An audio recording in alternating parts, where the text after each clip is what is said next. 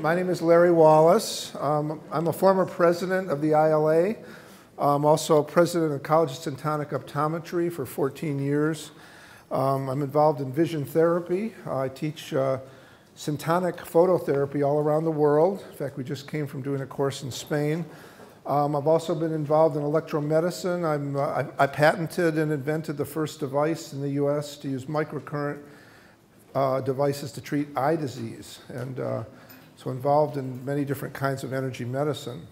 I'm going to talk today about a recent experiment that I did, and it's all based on vision therapy. It's based on syntonic phototherapy. So as a way of introduction, we'll talk a little bit about that.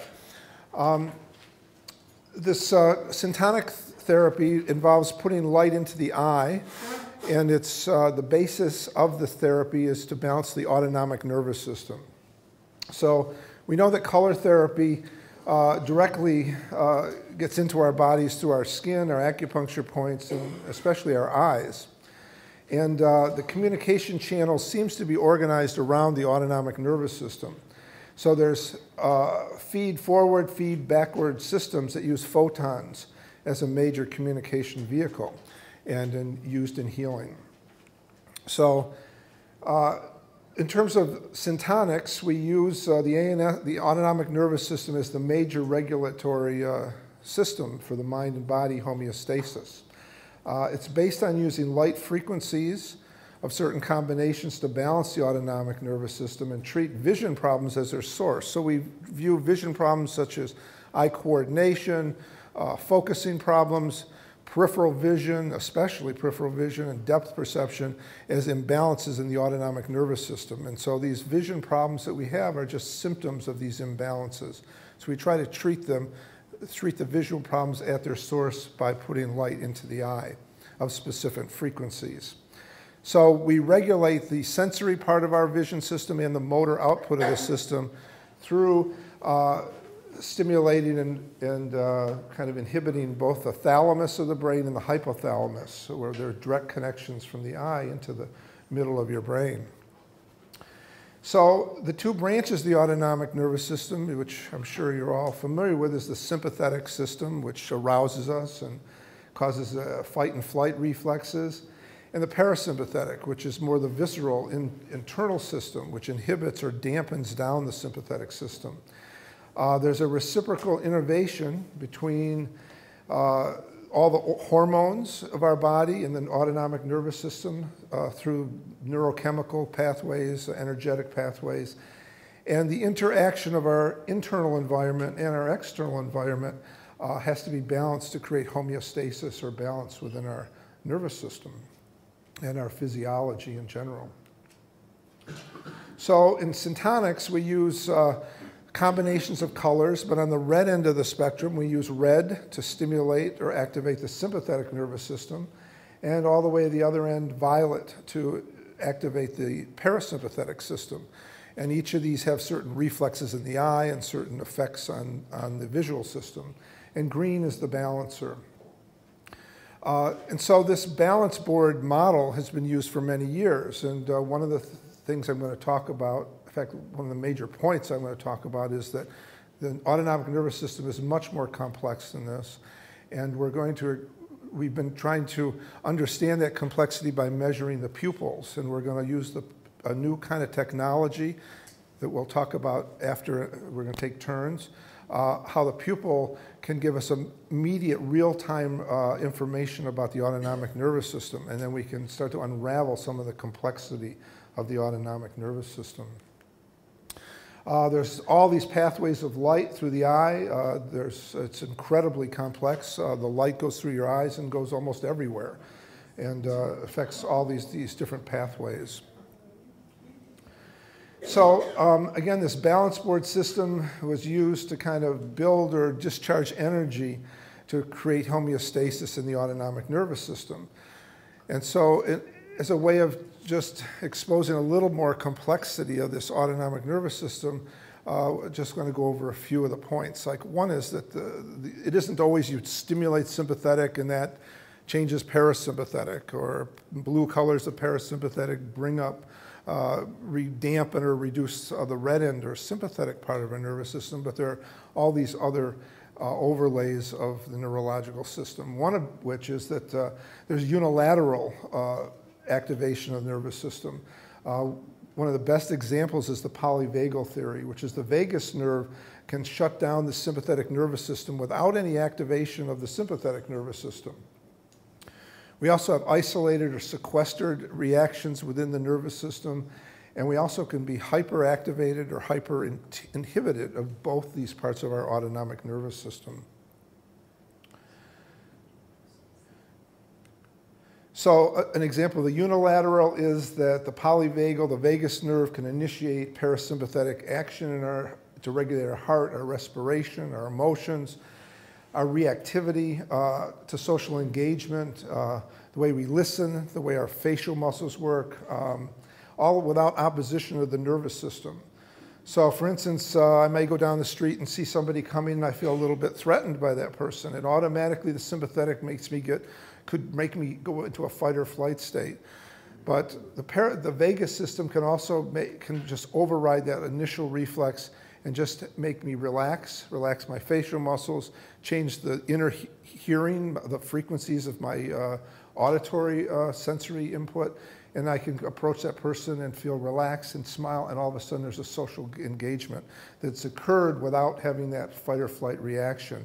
The vagus system allows this kind of attachment and on a social interaction without having to shut down and become all aroused to begin with. So there's also all kinds of reactions of the autonomic nervous system in the body. Like sympathetic arousal builds charge in our body. It's got to be released or opposed by the parasympathetic. So the way we protect ourselves in sympathetic things that would make us really into these fight or flight states is we internalize a lot of the stress in our muscles. And so we have muscle tension. And if we have too much of it, it inhibits our breathing, our venous circulation. It shuts down our emotional responses, leads to anxiety, fear, anger. And if we're too over parasympathetic, if the system is constantly trying to depress itself, we get depressed. We lack muscle tone. Our muscles become flaccid instead of overstimulated. We see this a lot as an eye doctor, which is what I am, in the eye as tension or in either from acute or chronic stimulation of part of the nervous system. We see the muscles are underactive, the eyes can't coordinate, or they're overactive and they're all tense and held together, affecting all kinds of other things like reading and learning and visual processing. So the autonomic nervous system can become under discontrol, and that by splitting off different reflexes, becoming very unstable. So stimuli from our environment make us overactive or underactive. We overreact or we underreact. We can feel a sense of where the world is overwhelming us, and so we become very antagonistic, and we meet the world more with anger and more with resistance. So we can be hyperactive, or we can be depressed. These are all examples of autonomic nervous system dyscontrol.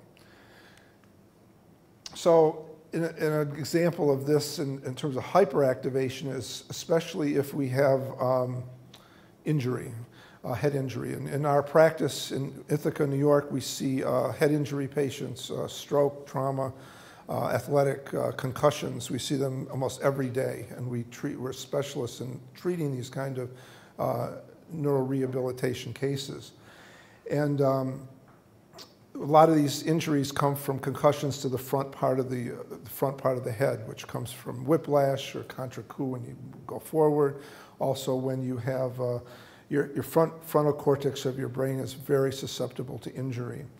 And when that happens, it affects all the limbic pathways in our more primal parts of our brain. And it can break down our immunity, our peripheral vision shrinks down, our brain lacks coherence, clear thinking. We lose the ability to remember things from both the environment and implicit memory inside of us. There's a disruption from the frontal part of our brain to the hypothalamic pituitary axis. That is, that all the light coming from the front of our brain is constantly coordinated with the adrenals and the midbrain, the hypothalamus, and that's where emotions lie. So this man, Alan Shore, wrote The Neurobiology of Emotion, and he goes into it with tremendous depth. And it's, if you're interested in this kind of aspect, it's an amazing book in regards to this. When we have hyperactive responses, we lose the ability to react to stimuli without excessive reactions, pain, numbness, attention deficit. We can't coordinate our senses and our motor system. And we use light therapy to try to restore all this balance. And the way we do it is mostly by giving sympathetic colors if we're underactive, or parasympathetic colors if we're overactive. But now we're finding to really heal and to take it to a higher level, it's much more complex than this. Just a new model of the autonomics has been developed by Dr. Krakow from Russia, elaborated by Dr. Hewing in England, that shows that they've come up with a technology that reads your color vision, and that all defects in your body affect the way you perceive color. And the visual perception, the reactions within the body to color cause different reactions to occur in the proteins and the DNA expression. And when this happens, you have a whole imbalance in your system in terms of the biophoton communication system, which we've talked about at previous ILA conferences, that one of the major communication systems within our body is through biophotons. And when the biophoton communication breaks down, you lose color perception. And what they do is, by reading the way you see color, they can analyze through elaborate algorithms your blood glucose levels, blood pressure, temperature, sleep, acidity, digestion, osmotic pressure, even your posture. And through these scans, they then feed color back to you, and they're treating over 100 different conditions, reading from your color vision. So I won't go into the biophotons, but there we are, a being of constant light input and output. And what this new theory of virtual scanning is saying, that the way we perceive the world is a lot dependent on internal physiology. Our internal physiology actually changes the way we see color and the way we perceive the world. But then we can take the way we perceive the world and feed it back into our bodies and then change the internal physiology. Very, very profound thinking. So I think that's my beginning. Now I'm going to come back and we're going to talk about how we actually measure the autonomic nervous system through this new technology and show the different layers and how we're using it now to treat in a much more elaborate way. So I'm going to turn this over now to Anadi for a section. Yeah. So the later remark. We thought it would be more dynamic if we alternate. So each of us present you some different point of views on the latest discoveries in research related to light therapy. And you're getting a double president package. Larry didn't mention that he was our previous ILA president. So I'm going to move on with other aspects of recent research. Now, most of the scientific research having to do with light is, of course, focused on the biophysical aspects of it, as I mentioned earlier. It's the main area of scientific research, so this is where really a lot of the action is happening now. And there are two main research areas in this biophysical influence of light. The first one is photobiomodulation, which is a process whereas light activates cellular metabolism. And we'll have Professor Karu herself talking about this tomorrow, so I won't go into it now. But it's one of the major ways in which we know that light heals and energizes cellular processes. The second great area where there's a lot of research going on is in relation with the non-visual optic pathway. Most of you are probably familiar with that. I'll just briefly summarize what this is for those of you who are not so familiar. We all know, of course, that light forms vision. There's the optic nerve linking the retina with the back part of the brain, the visual centers of the brain, visual processing, that creates vision, and it's really the main way in which we interact with light. But we now know that there's a second very important system linking the retina, not with the visual processing centers, but with the very core of the brain, the hypothalamus. And through this alternate nervous pathway, which is called the non-visual optic pathway, because it's not related to our vision sense, but it's another way in which light acts on us. So this non-visual optic pathway has a direct influence on the very core of the brain. This is the area where all our hormonal balance and the autonomic nervous system balance is controlled.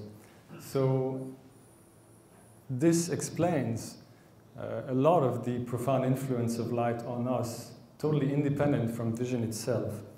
And there's tremendous amount of research happening there, because we're starting to realize how profound the influence of light is in that respect. It affects all kinds of structures at the core of the brain, and it has implications at many levels. For example, chronobiology, our daily rhythm, circadian rhythm, is controlled by this. And again, we have this afternoon one of the experts in the field, Abraham Am, will be talking about it, so I will not go in much depth here. And in fact, there's a lot of research going on now, but it's been known for quite a while that there is this link between the light and core processing in the brain, separate from vision. Already in '48, Professor Holwich had detected this, and he called it the energetic pathway to distinguish it from the visual pathway of the optical nerve.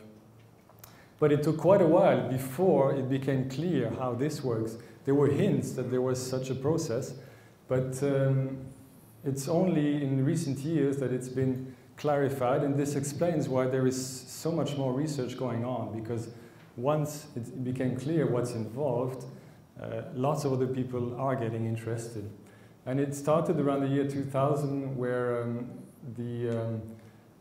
a new light sensor was discovered in the retina, because we are, of course, vision is based on rods and cones, these cells in the retina that allow us to see, and they've been known for quite a while. But now they discovered around 2000 that there was another receptor, a kind of opsin, which is a receptor that's closer to what invertebrate animals use for light sensitivity. And it was found that we actually have some of this in our retinas as well. So already it gave a hint that there was a new kind of light sensing that was not so well known.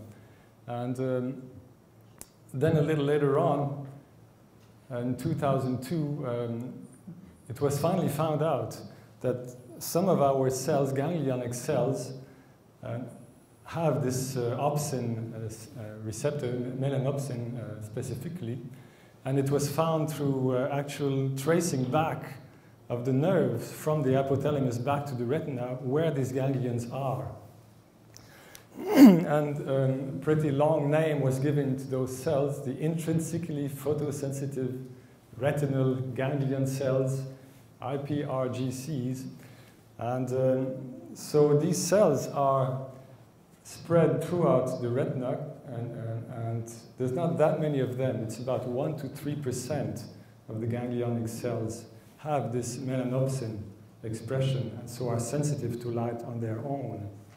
You can see here the kind of microelectrodes that are used to measure what's happening in those ganglionic cells. And it's at the micrometer scale here. So there's a lot of research going on to what's happening there through those, this whole visual system in the retina that was completely unknown until just 10, 15 years ago. And the next major discovery came from Dr. Brainerd, who identified the exact action spectrum that acts on these cells, on these melanopsin cells. And he found that it's in the deep blue region.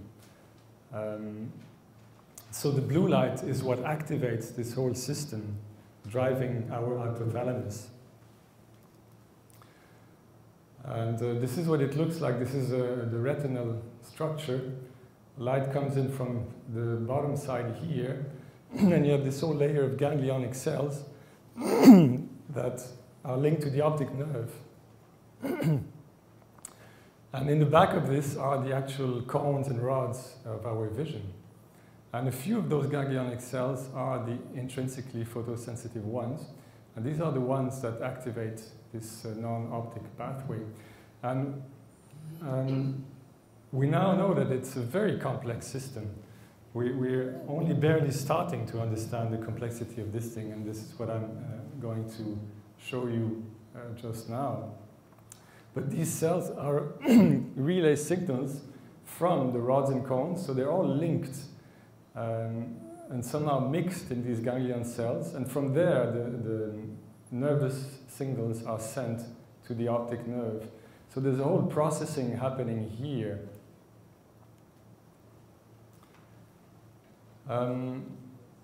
And so in the past 10 years, a lot has been discovered, and people thought they were starting to have a proper handle on this. And actually, very recently, the main researchers who were responsible for these first 10 years of discoveries came together and published an article just last January. And this is one of the major events happening in this field. That's why I wanted to point it out. And they published an article called, too fast, Measuring and Using Light in the Melanopsin Age. Because it's true that now that we know this melanopsin sensitivity to light, this whole new non-visual optic pathway, it means that many profound things will come out of it. And the important thing is that it's much more complex than we think. Like they've tried to simplify it in the first 10 years when the discoveries were coming up. And these people came together last year and published this, and showing that there are many aspects where things are happening that we didn't suspect at first. And what this leads to is that it's too early to draw simple conclusions from all this, which many researchers, especially in the lighting industry, have a tendency to do. So what they showed, for example, is that there's not only a frequency-driven aspect, it's not only the wavelength of light that will differentially influence this system, meaning that different colors will have different effects. It's also temporal-driven. These melanopsin cells react much more slowly than the rods and cones of our vision. So, and you have a mix of those two influences happening together. So many of the fast influence comes from the visual system, and slow influences come from the RPRGCs, and they mix together. So you have, depending on the speed of reaction of light stimulus, you'll have different delayed reactions. And this, of course, brings in all kinds of complexities in this sophisticated system. And which means in many cases you cannot draw obvious conclusions. And they also point out that each of these sensors, the rod cones and the RPRGCs, respond to different spectra. So you really have to take into account the different time reactions of each and the different intensity reaction of each. So as you can see, you end up with a very complex system if you try to analyze all this. So this suggests, for example, that we should have 5 different units of measuring light instead of a single one that's used by the light designers now, the photopic response. If you want to really understand the system, you have to have 5 different systems. And so the basic conclusion is that it's not yet possible to predict the non-image forming impact of a given illuminant based on its intensity and spectral composition. So basically, you cannot draw simple conclusions, and this is addressed specifically at the lighting industry. And there was a whole controversy happening this year from that article, so you can see blogs and people from the various departments of, for example, here the US Department of Energy trying to react to this, and especially the LED industry, which is, of course, a major revolution happening in lighting. Now all the lighting is switching from incandescent towards LED, and the LED light is very different from the incandescent light. The spectrum is different, and so obviously they're extremely interested in what that means. And again, they're trying to moderate what that means. So they say, okay, it's true, we cannot draw simple conclusions, but we have to live with it for now. So there's really an ongoing controversy, which is quite fascinating and interesting to see. And many people from the ILA are involved in that, in the sense that there's many aspects that the industry is not necessarily aware of the impact of subtler details of light on our health. And for example, Alexander Wunsch will be talking specifically about this in his presentation in a couple of days.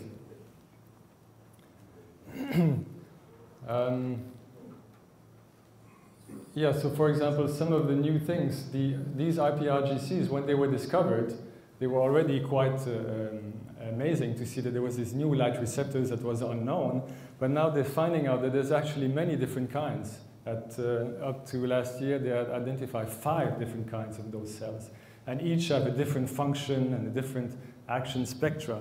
So again, you can see that we're only starting to unravel this very complex structure. There's a lot of things to be discovered about vision and our sensitivity to light. And they're finding out that these cells not only affect the hypothalamus and things like circadian rhythm and so on, but they also are involved in our vision perception in some aspects. So there's, again, an interlink between the visual and the non-visual system that's only starting to be understood. And this was another interesting recent research where they showed that through brain scan you can see the impact of light, how it activates brain functions. And so of course through this non-visual optic pathway you first activate the core, the hypothalamus. But if you wait for a few minutes, after 20 minutes, this influence has spread out throughout the whole brain, including the frontal cortex. So again, it goes to show that there is a constant interaction between this non-visual and visual system within us. And to try to separate them and simplify it is not an accurate representation. Things that are evolving also, for example, the action spectra of this non-visual optic system has shifted. When it was discovered in 2001, it was considered to be focused on deeper blue. And now they're finding that through more detailed analysis, it's actually more shifted towards the green part of the spectrum. So now it's 490 nanometers that's considered to be the peak of action of this non-visual spectrum. And again, other recent research is showing that there are added complexities. Even the impact of this blue light on us, again, we're finding that it's not only blue light, even the green at 555 nanometers has a direct impact, for example, on melatonin suppression and circadian rhythm. But it only has an impact for a short time. After an hour or so, it stops acting, whereas the blue light continues acting. So it's again this temporal shift between the different systems. But it goes to show that for SAD treatment, for example, it's all focused on blue light, but it may very well be that green light is as effective and has the added advantage of not having problems with the blue light hazard, damaging the retina through higher energy photons. So it's a very interesting developments there in this field. And I'll finish my turn here by another extremely fascinating research that just came out a couple of months ago from a group in Israel that addressed the fact, the mysterious fact actually, if you look at the retinal structure, the sensitive cells are at the back of the structure. Light enters here from the bottom. So it seems very illogical that you would filter out of the very back there. So for a long time it's been thought that this was just an error of nature somehow, as it happens, like with the appendix that shouldn't be there, has no purpose. Maybe nature got mixed up and made the retina upside down.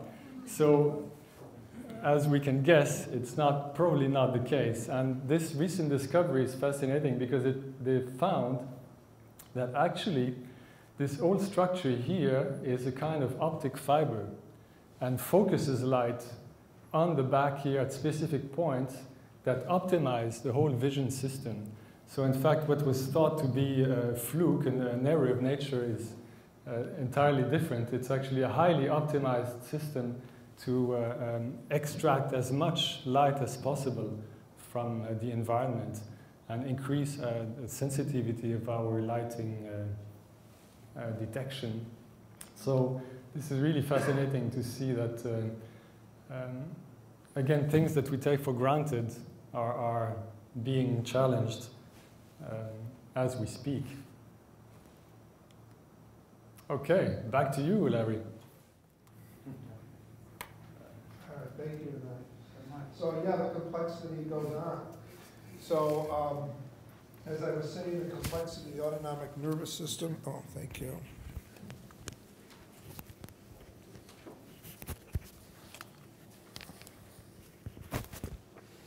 I was trying to demonstrate with some of the examples I gave before, but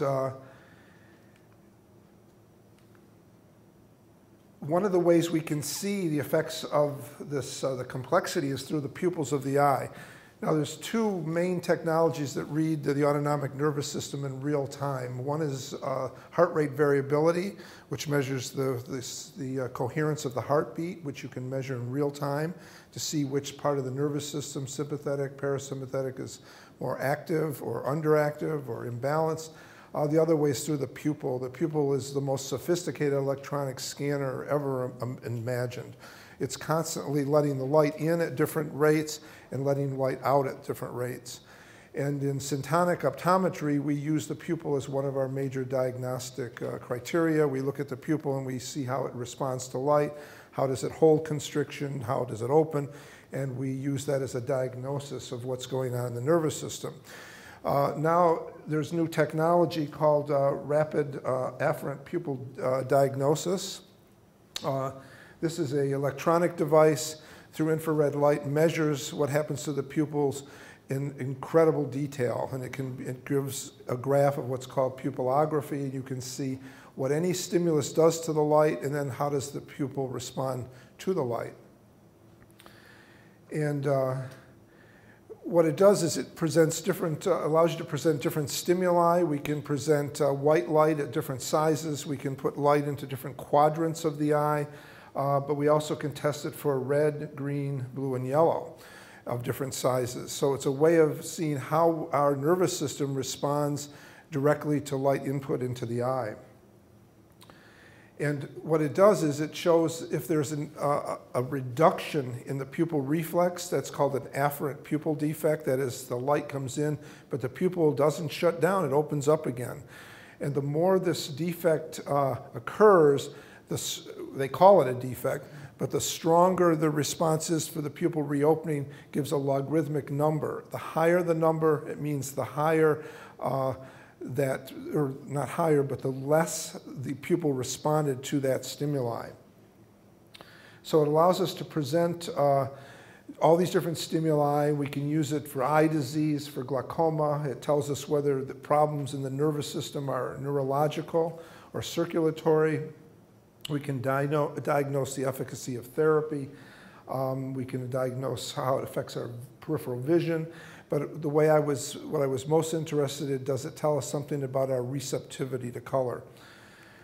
So as an example, this person came in and they were severely depressed. They had SAD. They were taking no medications, and they were feeling really totally fatigued and run down. When we measured their pupil, the higher the number, the more the defect. 0 would be perfect. This person had a 0.28 for white. And then when these higher numbers indicate these colors, blue and yellow, were high numbers, it meant that their nervous system did not respond well to those colors. So we gave them those colors. We gave this person a treatment of something called delta omega, which is a yellow indigo color combination. And after just a couple of treatments, the depression totally lifted. He felt, and his energy returned. He had a totally different outlook about his life. And you can see how these numbers reduced. The white went down to 0.02. It's almost a 10-fold reduction. The blue went from 0.46 to 0.08, and the yellow to 0.16. So it was there was a much more balancing of those colors by giving him those colors, and all of his symptoms disappeared. We also can put the color into different parts of the retina, and they have now found that the inferior or the nasal portions of your retina in your eye directly connect with the hypothalamus, which is your emotional center for regulation. And in this person's therapy, they had very high numbers in the inferior, in the nasal part of the retina. And at the end, those numbers were greatly reduced, which indicated possibly that those parts of the retina that were connected to the hypothalamus were now receiving light properly. So there's all these other applications I won't go into, but in terms of we can use it to evaluate posture, the effect of lenses on the nervous system and the pupil reflexes. But is color receptivity of these defects mean a lack of color? Is it that we're opening our eyes? Maybe our eyes are just not responding to light because we want more of that color. So what's defined as the pupil not responding as a defect, maybe we're opening up because we want more of that color. Do we choose the colors that we need? Are there colors chosen according to acute and chronic problems, layers in the nervous system dysfunction? And do we need to progress until all colors are absorbed equally? So a couple of cases, there was one with a severe head injury. They had blind spots in their visual field. Their eyes were not coordinating. They were going up and out. And they were first treated with indigo and blue-green light until the pain went away. But after several weeks, headaches were experienced, fatigue increased, spatial disorganization persisted, and we tested their pupils. In this particular case, the defects were highest for green and also for blue and yellow. So we again gave this person this yellow-blue filter, and after the end, all those colors, those defects showed tremendous reductions. And in the same time, all their eye problems became lessened.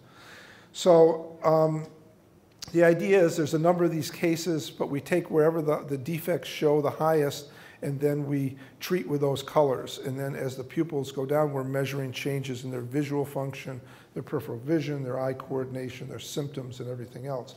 But we also notice that other colors start to show up as higher defects.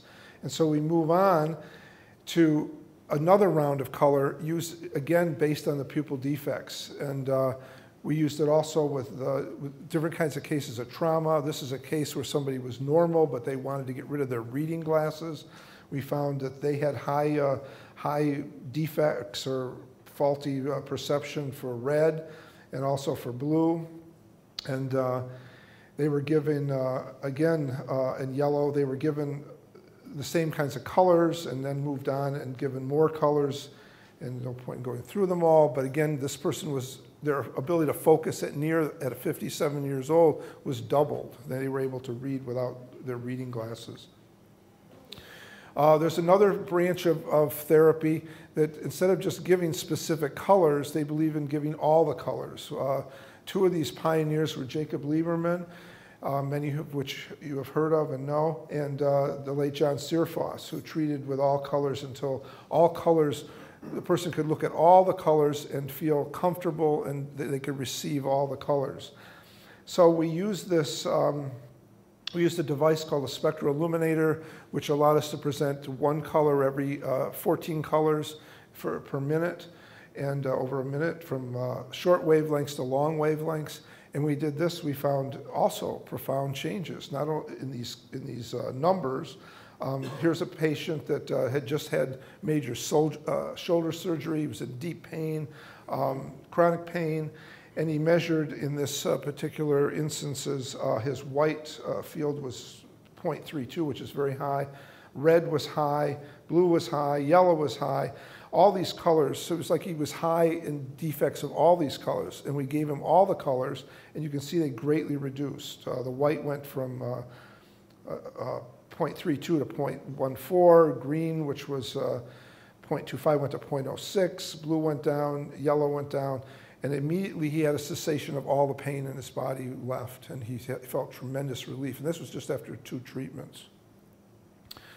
So there was another patient, same thing, general fatigue under lots of stress. In this particular situation, the persons had multiple defects in all the colors or high numbers. They went down somewhat, but they were all still high. Yet the white went down to 0, which meant there was a completely a balance between the sympathetic and parasympathetic nervous system. And that was the first time I had ever seen that in measuring over 100 patients, where the nervous system seemed to be totally balanced, again, by giving all the colors.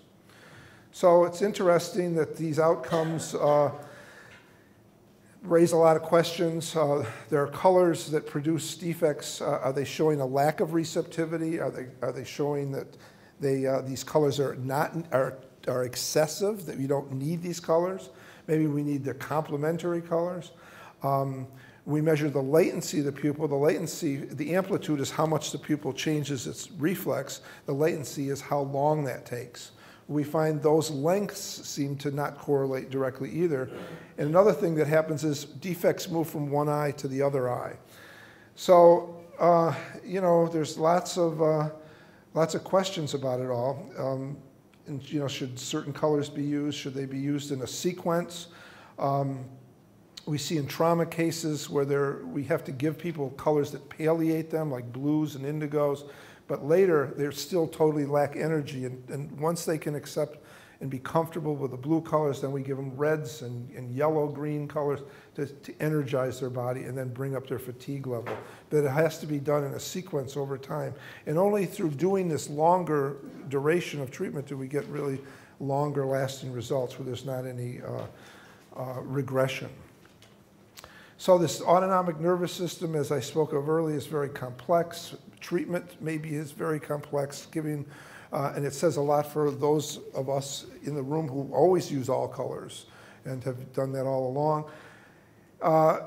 It also means that, you know, can we monitor our therapy using the pupil? I think we can.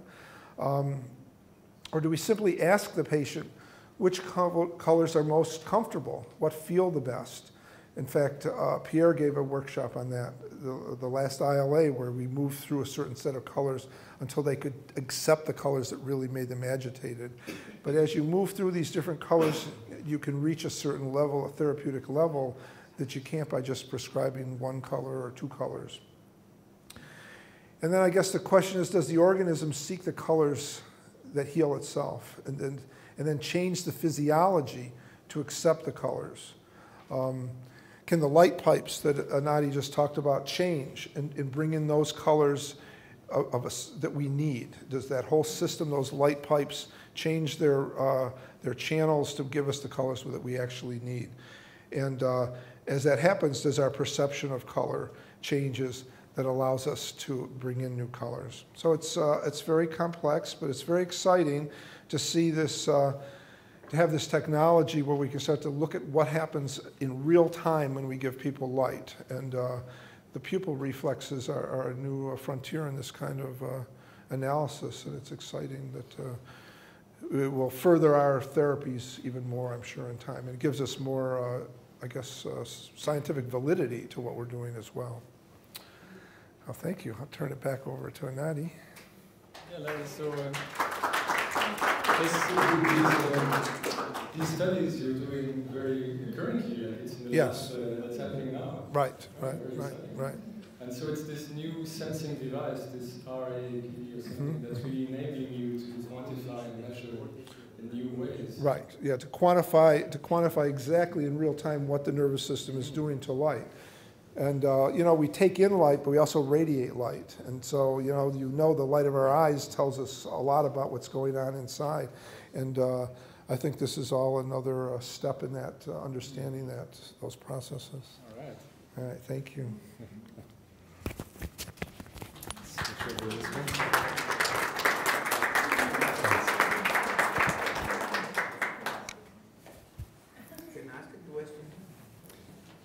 Could you wait after, Abraham? Because it's quite a roller coaster, this presentation here. We're trying to give you an overview of many different things. It's not supposed to be an in-depth presentation, but more of just a taste of all kinds of new things happening. So I continue with a number of other interesting research going on.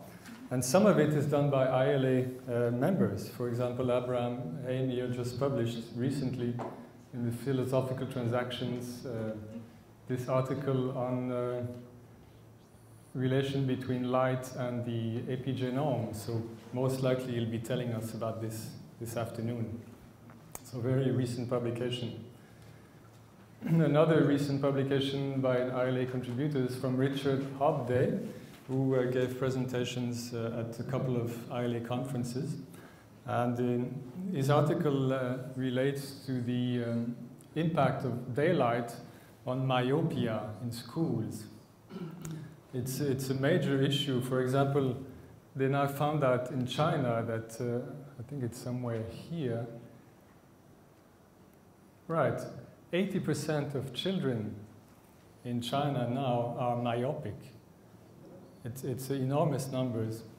And there is a relation between this and the light in the schools, daylight use. So there's a whole process, historical process of how that has been seen and what's the current thoughts and what needs to change in this respect in this review by Richard Hobday. And this whole thing of daylighting technology is a hot topic among lighting designers and architects. They're trying more and more to optimize the use of daylight as a lighting source and move out from artificial light, which we know cause all kinds of indirect problems. And I was interested in a talk I saw by a Canadian researcher, Dr. Whitehead. He's at the British Columbia University. And he's developing systems to bring in daylight inside buildings, but in technically optimized ways, not just simple windows, where sometimes the sun is not in the right direction and it fluctuates and it doesn't go very deep in buildings and so on. So he's creating technology that allows the optimization of this daylighting. And there's a very interesting video presentation of his talk, which you can find on the web. And for example, he's created a company called Sun Central, where they try to develop and market some of these instruments. So they have little arrays of moving mirrors that automatically track the sun in the day and focus the light on receptors, and they bring the light inside the building through light pipes. And they have special light pipes that gradually decrease in size so that the light gets distributed evenly throughout the building. They said that it's a bit like plumbing, where you have to distribute water pressure across buildings. So they use ways to gradually decrease the pressure as it goes to the end of the pipes. And they do the same with light. They have these light pipes that gradually decrease so that the light is equally brought up to 50 meters deep inside buildings. And I think there's a picture here. Yeah, here you can see the result, this daylight coming up And it's very beautiful lighting. People in these offices feel much better than under neon lights and other sources. So it's an interesting example of technology that's being created now.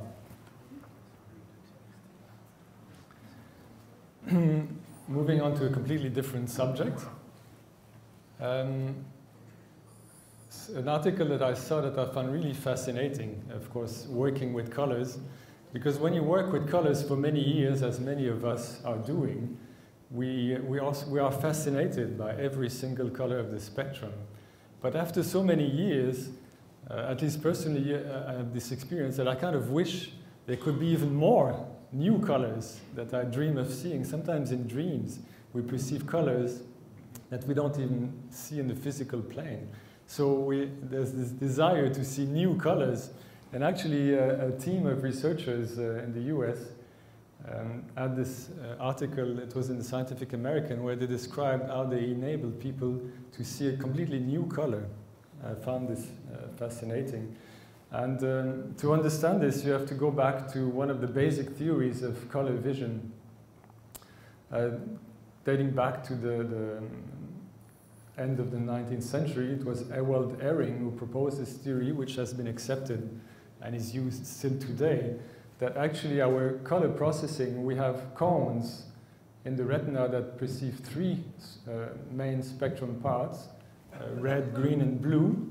But there is processing somewhere, it's not exactly known where, whether it's in the retina or in the brain or somewhere, that combines these three basic signals, red, blue, and green, primary signals, into pairs of opponent colors. Red and green are opponent, and blue and yellow are opponent. The yellow is a combination of the green and red.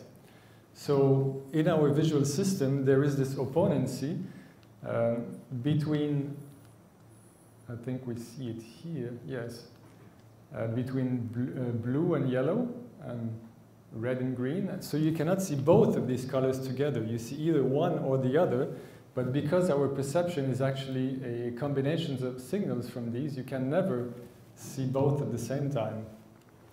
And their experiment was to enable somebody precisely to do that, to see both yellow and blue at the same time.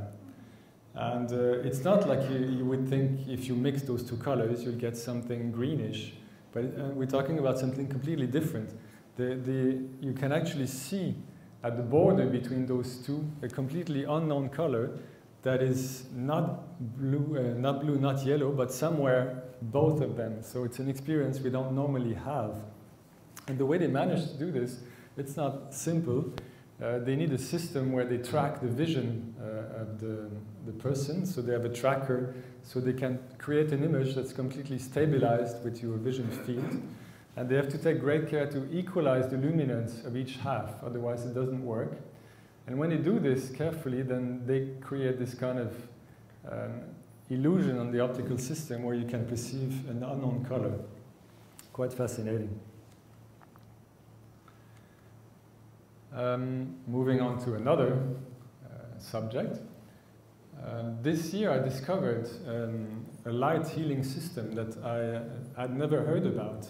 It's quite remarkable to see that there are these light healing modalities happening which are completely unknown because it's small groups of people working in their own country, and sometimes there is not much communication and the information does not spread. So it's again an example of what we can achieve at the ILA, that this group of persons heard about the ILA and contacted us, and so we are able to discover and share this new healing light modality. And it's the group of Professor Magnin in France who developed what he calls photonic medicine.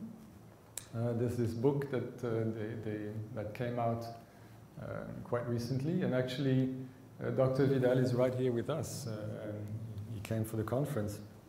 And I'll just very briefly describe what it is. We of course cannot go in depth. But from what I understand, Professor Magnin, his technique is derived from Paul Nogier auricular medicine. So it's the use of specific points in the ear that are tied to the reproduction of the acupuncture system but mapped in the ear. And he will focus different colors on different points in the ear. And I think it goes further than this, but it's a brief introduction. And so this is one example, for example, of the mapping of the different areas of the body in the ear lobe. So there's a whole sophisticated system developed by Nogier that maps this, and it's being used in different healing modalities. And they use the TheraLight, which is an instrument focusing different colors through fiber optics, so they can apply tiny points of colors to these different ear areas. And the interesting research that I wanted to bring out today, which is in that book, was a study conducted by Dr. Rouxeville. And it's one of the most striking example I've seen of actually establishing that different colors have a different effect on the autonomous nervous system. It's not so easy to establish this, as Larry knows in previous studies, and we've done a clinical study recently where we try to see the effects of colors and the autonomic nervous system. And the effect is not clear-cut. We never get this simple effect of red light stimulating the sympathetic and blue light stimulating the parasympathetic. So I found it interesting that this study got very clear-cut result. Oops, sorry. Going a little too fast here. They got very clear activation of sympathetic through warm colors and parasympathetic through cool colors. And it seems that the reason that they were able to get these clear results is that they have a way to actually identify which points they should measure. Because again, it's a complex system and it's different for each one of us. But with their technique, using the vascular, how do you call it, the VAS? Yes, vascular autonomic signal. Right, you can get a feedback from the body when you use colors. So they were able to detect for each specific person which points were active in their physiology at any given time. And so they focused their tests on those points, which are the active ones. And this is where probably you can remove the noise from the signal and you start to get this clear picture emerging.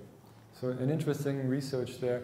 It was conducted over 100 people in recent years, 2010, 2012. And now to end,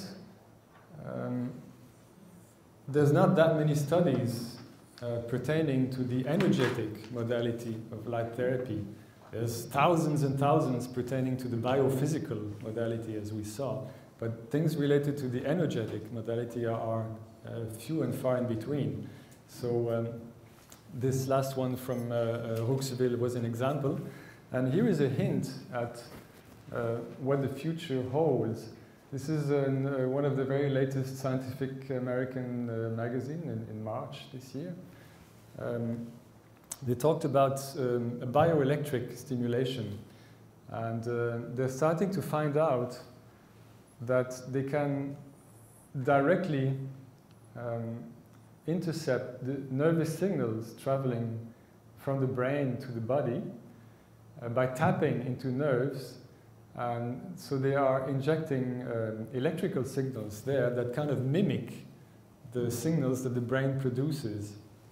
There is a constant feedback between different sensing organs in the body and the brain. And it's part of the homeostasis that this is in equilibrium. So there is an exchange between the very physical the sensors and the more mental, non-physical things going on in the brain reaction. And it's what's being called mind over immunity. They're finding out that mind has a direct impact on the immunity of our bodies, and that there's a constant feedback between the immune system, all the various cells that compose the immune system, and what's happening in the brain. And the reason I mentioned this is that I think it's one of the first examples where we see that we can control the body through information, through signals that are put in the system. So we're not anymore trying to influence the system through drugs, through biochemical means, but we're starting to be able to try to influence it through informational means, through patterns of information. In this case, it is with electrical signals. And in this case, it's very gross. It's just, it's the very beginning of this new science where we are, it's a little, I feel it's a bit like comparing a Beethoven symphony, which is incredibly complex combinations of frequencies that evoke deep emotions in us, and comparing that to a sine tone generator, which gives a very gross signal, just pure energy, but no information content. So the science in this field is pretty much at this stage. We're working with sine waves, very rough, broad signals. So, and still that manages to have an effect on the body. But we can imagine what will happen when we learn more and we can start to generate signals that are much more sophisticated and in tune with what we are trying to affect. And this is being done, starting to be done with electrical impulses. But, of course, as we know, it can be done with light also. There is a transduction between light and the nervous system. So we can imagine how through light we can start to act on the immune system and the whole homeostasis, as we do commonly through our techniques. But even the mainstream medical world is gradually going in that direction. For example, these bioelectricity systems, major drug companies are now investing millions of dollars into this kind of technology. So they are themselves gradually shifting towards this informational way of dealing with health. Very reluctantly, but they are gradually doing it. And, oh yes, I wanted to finish with this, in relation with light and how it can spread throughout the whole system through this information transference. And this is taken from Mei-Wan Ho's research. As you know, Dr. Mei-Wan Ho was supposed to talk at this conference, but we were very sorry when she had to cancel at the last minute through unforeseen circumstances. But what she is establishing is, and what actually Gerald shared with us this morning in a very beautiful way, is that our whole body is basically a liquid crystal with this water, structured water in us, creating channels where information can flow, both electronic and photonic. And these are very beautiful pictures that Mei-Wan Ho created through interferometric displays, where you can see that light reflected, this is a worm here, a larva, creates these beautiful patterns. And this can only happen if the living structure is highly coherent. Otherwise, you wouldn't get these interference patterns.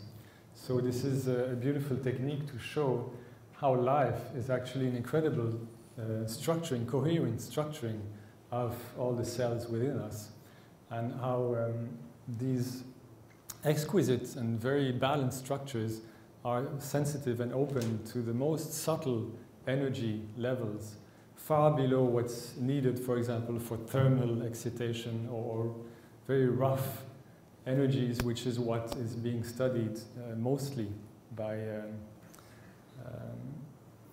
regular science. So we are not talking of working with energy levels which are orders of magnitude more subtle than these. And this is where the future of medicine lies. And that's what I had for you today. Yeah.